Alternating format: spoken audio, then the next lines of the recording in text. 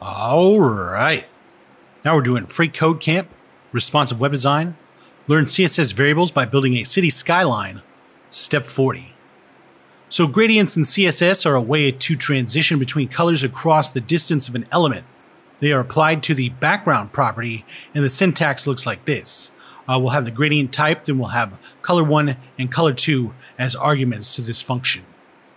In the example, color1 is solid at the top, color2 is solid at the bottom, and in between it transitions evenly from one to the next. In BB1A, we're going to add a background property below the background color property.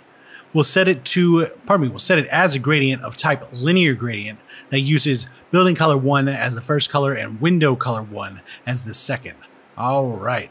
So right under here, we'll say background, and then we'll say linear hyphen gradient, and then inside here we'll say var hyphen hyphen building hyphen color 1, and then we'll do outside of this one we'll say var hyphen hyphen window hyphen color 1. And you see over here, now we've got a gradient.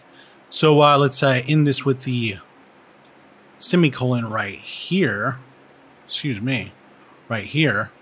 And then let's check it. Looks good and submit it.